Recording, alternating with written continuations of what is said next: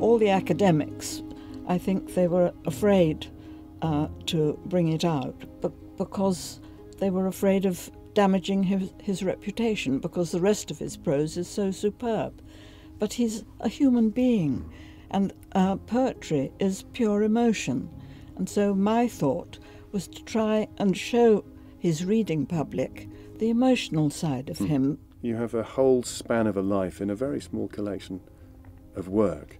So to see from the age of 11 through to 46, literally days before he died, and to get the chance to cover that body of work, brief though it may be, is so interesting and enlightening, and seeing from a child homaging Kipling and various other things, and finding his own voice. Obviously a man of deep despair as well, and has been challenging and fun.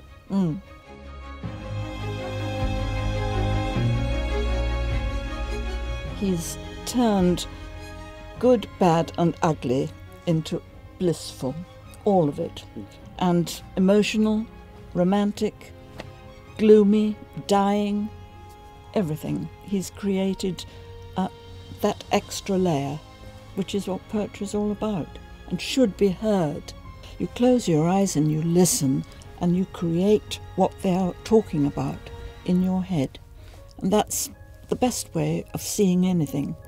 Poetry should be listened to. Yes. Absolutely. It doesn't matter who it is. It's there to be listened to.